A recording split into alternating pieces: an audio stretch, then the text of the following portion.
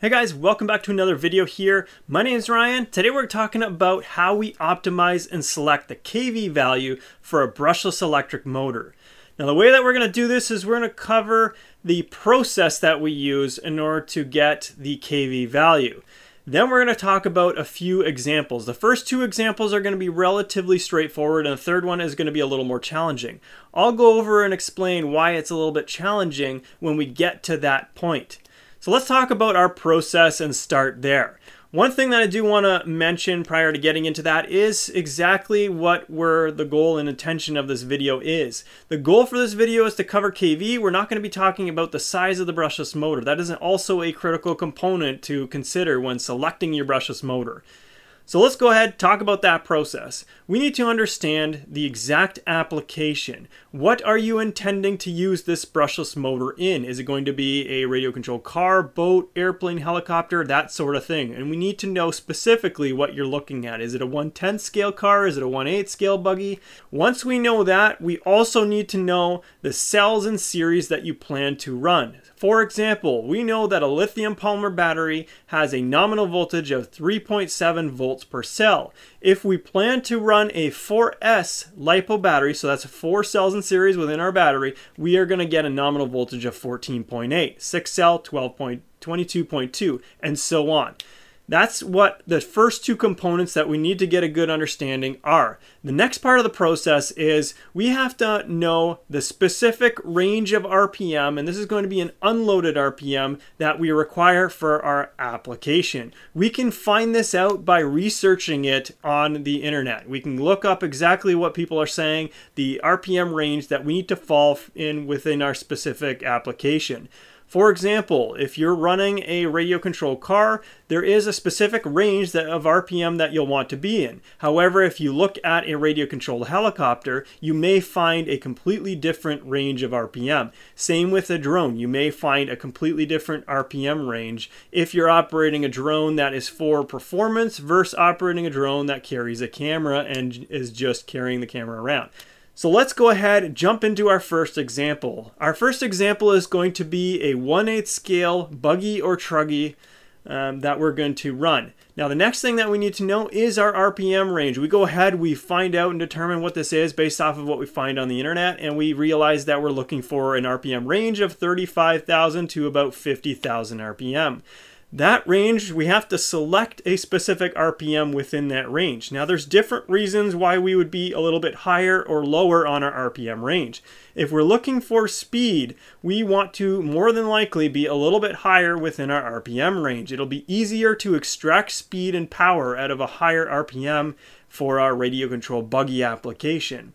Same thing when we get into our next example. However, in this first example, we're going to go ahead and select an RPM of 50,000 unloaded. So there we have it. We have the 50,000 RPM. Then we want to understand what kind of battery we're going to use to power this buggy.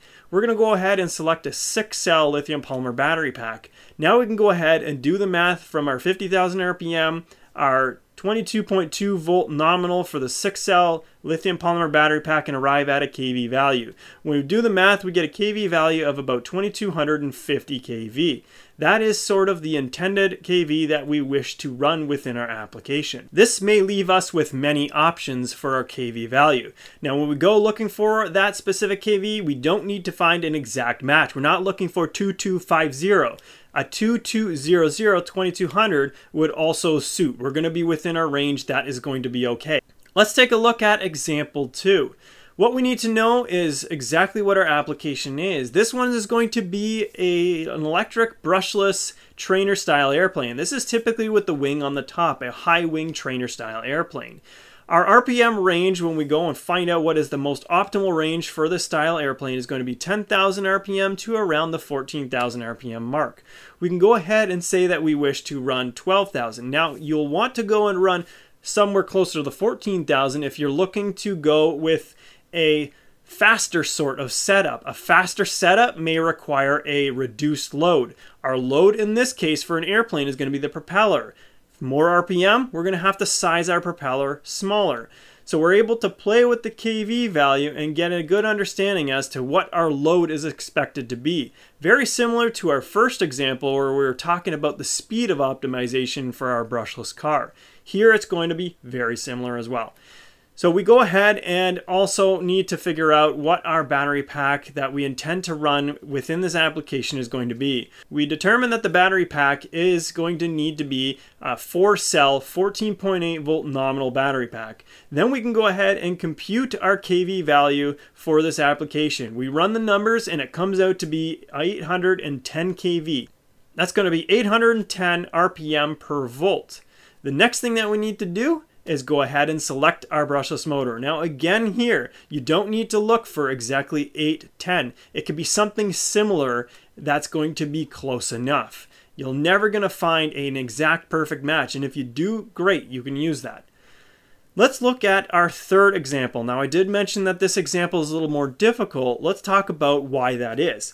Our third example is going to be I have 3D printed an electric ducted fan. Now this fan unit is going to be requiring a brushless motor to power it. I know what the application is, I'm holding it.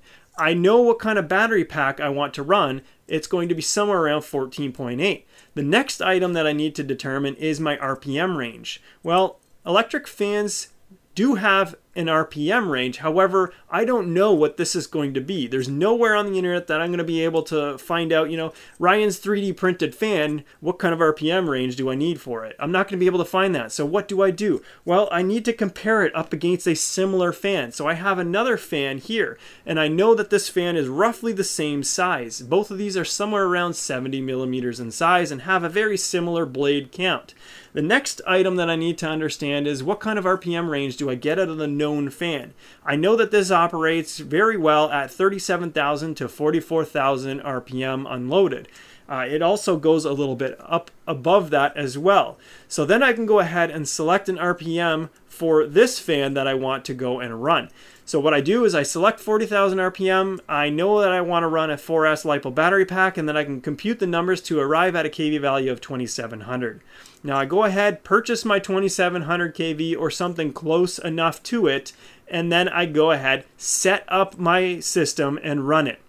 Now what I'm going to be looking for in this sort of application is how much power I can actually develop with this fan unit. Typically EDFs, you'd be able to understand if an EDF is performing good based off of its thrust value. So I get a good reading as to what my thrust value is, and then I can go ahead and adjust from there. Now the challenge is I don't have any gearing or any propeller sizes that I can go up or down. I can either redesign the fan, which is not going to be the same application, it's going to be something different, or I have to select a different motor. If this is fully optimized, this fan unit, it's got the best efficiencies and all that, I don't want to go and redesign this. I want to keep it as is.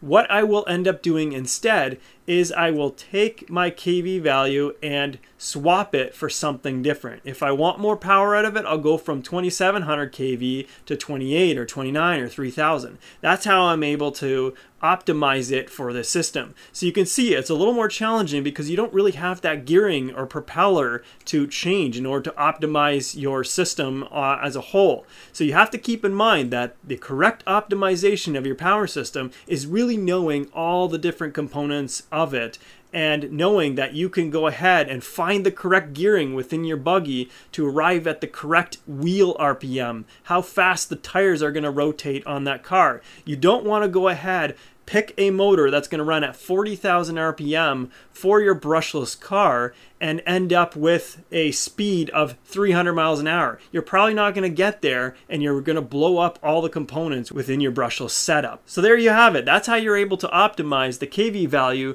for your brushless setup. I hope you enjoyed this video. Like the video if you do, and don't forget to hit that subscribe button so that I can see you in that next one. Thank you for watching.